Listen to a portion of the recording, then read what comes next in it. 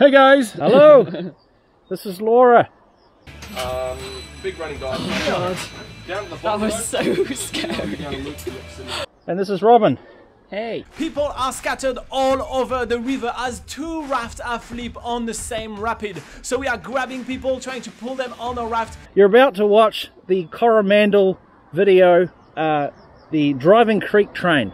You guys didn't go, did you? No, we didn't. No. I did go. It was an awkward video to make. So let's watch it now.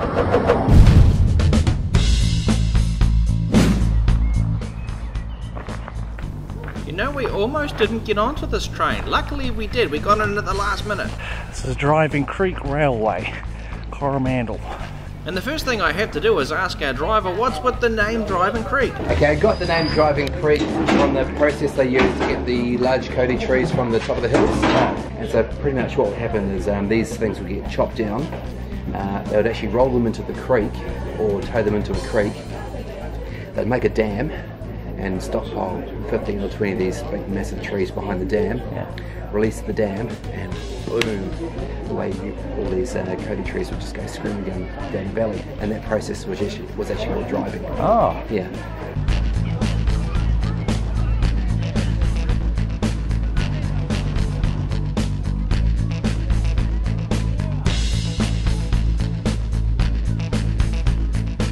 Unlike other railways though, this one has a little bit of a surprise for you. It appears we are now going backwards. This railway zigzags up and down the mountain, back and forward, back and forward. And there's no shortage of things for you to look at on this little wee railway tour. You've got pottery all over the place, more on that later, and you've got bridges, and you've got dark tunnels, and then you've got the retaining walls.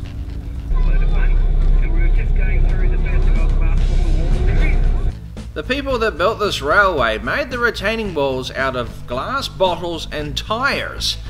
Now that's good in terms of like recycling, reusing, sustainability, all of that good stuff, but it makes you wonder, what about the alcoholism? Who was drinking all these bottles of beer? That's a lot of alcohol. And it's not just one train that's coming around the mountain. There's other trains that are going up and down. You're sharing the tracks with them, and you're going to find other chances to say hi to the other trains going past. In addition to all the cool scary tunnels, you're going to see a lot of your driver going in and out and in and out and back and forward and changing the tracks.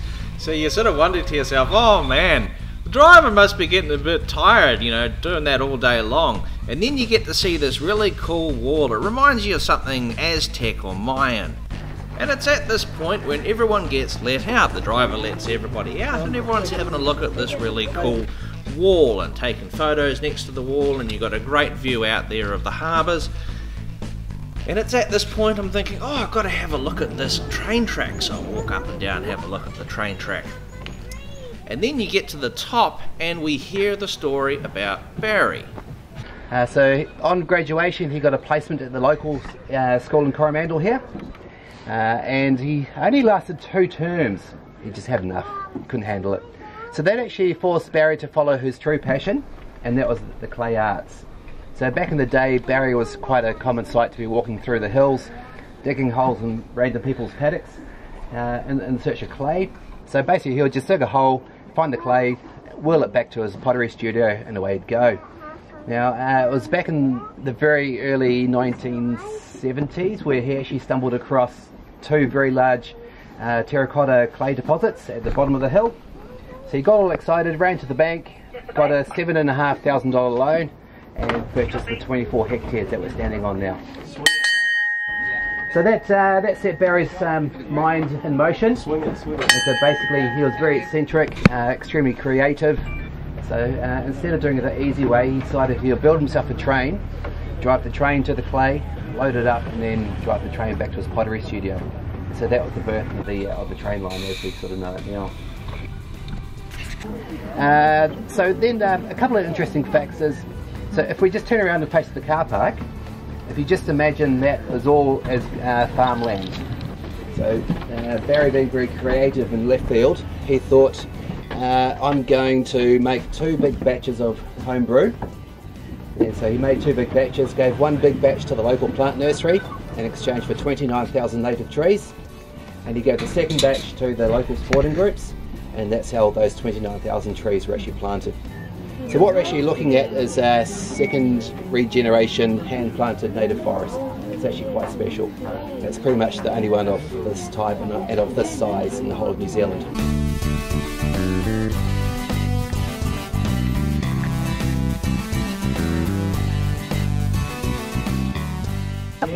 Well, that was Driving Creek. I'm actually pleasantly surprised. I thought that this was going to be quite uneventful, but the thing that made it a bit different was actually the fact that it's not this kind of straight railway where you just go in the straight line forever and ever and ever. It actually had back and forward and back and forward and back and forward, and that alone makes it a little bit different. I haven't been on a railway tour like that before where they do that. So yeah, a bit expensive, but it's also something different. Thanks for watching.